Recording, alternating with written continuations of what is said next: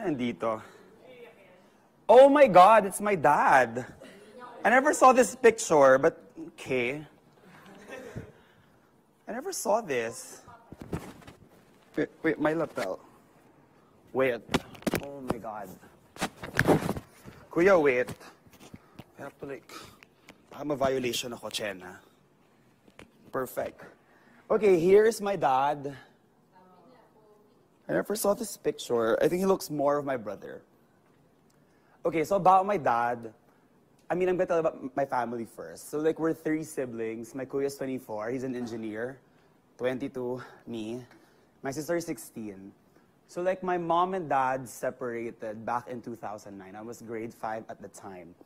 Pero when I was younger, when they were still together, ano naman like hearing your stories, my dad kasi is not showy. Like actually the Dizons, like my father's side, parang whenever someone's like gonna say, parang, oh my God, I love you, or like, I care about you, or like, I miss you, they're gonna be like, so like we don't do that here.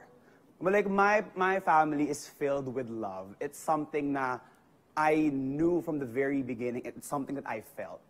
Like parang we don't say those words, but our actions naman show, like, prove it. We only cry or hug when someone leaves for abroad or when someone dies or something. Anyway, ano ba? Like growing up as a kid, my dad was always there. Kasi parang, I don't know.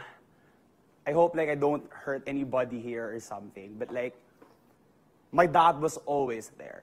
Like everything I need, it's there.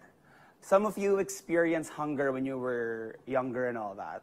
I never felt it. Like, meron before na down din like the business and all, but like he always made sure that we're fine, like all the time. Tapos in school, Dad, I need this for my project. I need construction paper. I need Oslo paper. I need bond paper. I need this. I need that. I'm gonna like borrow my teacher's cell phone in school kasi bata lang ako. Ito-text ko na yung kailangan ko, and then when I get home, it's there. And then like, I'm sure you had this experience when you were younger. Yung kunyari, meron kang school project, tapos hindi mo agad sinabi, tapos bukas na pala yung deadline. And then ang ending, hahabulin niyo yung bookstore kung meron pang bukas. But like, you still have to do the project at home. There was like one time he made the project.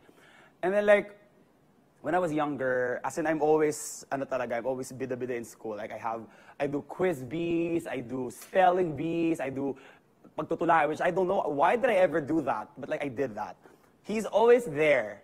Tapos, but he's just there all the time. Like I can just feel it. Tapos in 2009, nag-separate sa ng mom ko. Like that was like, I was grade 5 at the time. Parang things are just starting to fall out before that. Tapos, ako naman as a kid, di ba normally they don't tell you or whatever. They're not telling us. But I'm smart, so like, I know what's up. Like, I know that something's like stirring down there. Yeah, I know, I always knew. Tapos, my mom left kasi. So, naiwan kami kay dad.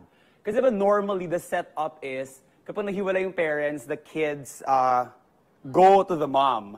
But it's a different setup for us because it was my mom who wanted out. Tapos, my sister at the time, 2009, my sister was like 5 or 4. 4. Magpa-5 pa lang siya. So she was like nursery. I mean like, our dad became our dad and mom 2-in-1 when my mom left. And like, I can't even imagine being a parent. Like, with one child, it's like so stressful. And I think Mika knows that it's hard to be a parent. That's just one child. We're 3. And then like, even if mag-isa lang siya noon, kasi my mom was away, there was like a long period na wala kaming like communication with our mom. My dad is still always there. Like if may sa school, like he has to get my card. Kasi pag card's out, first grading, second grading, third grading. Diba? It's like a thing. And then like I remember if like I know parang I top my class like at times or like pasok ako sa top 10, I get something like I get a robot or something, or anything I want. Shoes. When I was younger, yeah, I do get stuff. That's like my dad. No, I never had a Barbie. Yeah, I never had. Tsaka hindi ko naman gusto. And then like, I'm just so amazed by my dad. Kasi like, nung nag-separate sila, 2009, he was like, that was 11 years ago, so he was like 39. My dad's 50 eh. My mom and dad had us at a very early age. My mom was like 15 when she got pregnant with my kuya. Anyway, so like he could have married somebody else. Like he could have, married somebody else. Kasi kaya naman namin eh. Like he can provide. But like, when he was asked, parang if he wants to, he doesn't want that because he just wants like all his time, energy, money and all, sa amin na lang. And then like, my dad is like so selfless. Like, kasi, I mean like, most of you like experienced na nahirapan kayo, but never namin naranasan yon. I've always been like, when I was a kid, I had a yaya, I live in a nice house. Everything was provided for. Walang pagkukulang at all.